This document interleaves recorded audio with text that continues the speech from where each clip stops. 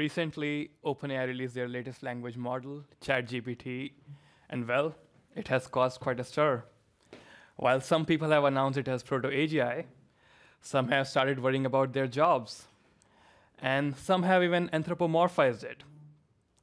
With such a rapid advancement in AI, by just scraping the text from the web, imagine the world where we can use AI to predict and prevent disasters before they happen. What if we track everyone's health and movement and use AI to analyze these health records and identify the signs of epidemic and prevent it before it becomes pandemic? Sounds promising, right? But tracking everyone doesn't sound like a great idea. While there are so many reasons not to do it, all of those reasons are rooted in a single problem: centralization.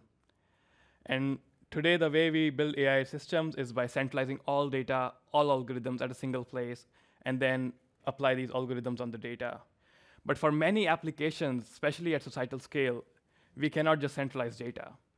And first and foremost, the reason is data privacy. So we have concerns like ethics, regulations, and security. But privacy is not the only concern with centralization. We need to answer the questions of ownership, sovereignty, who owns the data, who owns the model which is built on this data. And most importantly is the issue of trust. If we entrust a single central entity with all the algorithms and all the data, we risk concentrating too much power in too few hands. We must ask ourselves, can we entrust a single entity, be it a corporation or a government, with all of our sensitive information? So how do we avoid pitfalls of centralization, but at the same time be able to build collective intelligence? I believe the answer lies in nature. We have so much to learn the way natural systems coordinate and collaborate without any central authority. Just think of incredible feats of a swarm of birds can accomplish by moving as a single unit with no individual in charge.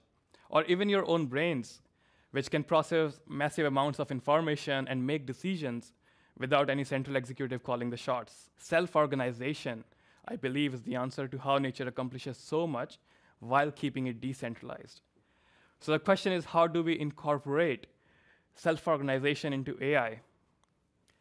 And this is where I think we need to build two pillars on which self-organized AI will stand: zero trust and distributed algorithms. And let me tell you what I mean by that. For zero trust, imagine Alice, who keeps her health records in her smartphone. She also cares about her privacy and how her data is used. Imagine a startup comes up with an AI algorithm which can identify emerging epidemics just by scanning health records of multiple individuals like Alice. However, the startup cannot give its algorithm to Alice and other individuals because it's a trade secret. Looks like we have a conundrum here. Alice cannot share information with the startup because of privacy. The startup cannot share their algorithm with Alice because of trade secrets. Now, recently, we have built algorithms that allow Alice to share a secure version of her X-ray records such that startups can analyze it, get actionable insights without being able to peek into sensitive information of Alice. And this is what I mean by zero trust, where individuals can exchange information, get actionable insights without actually having to trust others. Now, that's not the only thing which we need to solve. The other problem is distributed algorithms. In case of distributed algorithms, we want to build an AI which is being collectively intelligent at a million scale of users. And to solve this problem, we need to address few questions. How can we coordinate the behavior of all these individuals so that they can collaborate? And then how can they keep their data decentralized?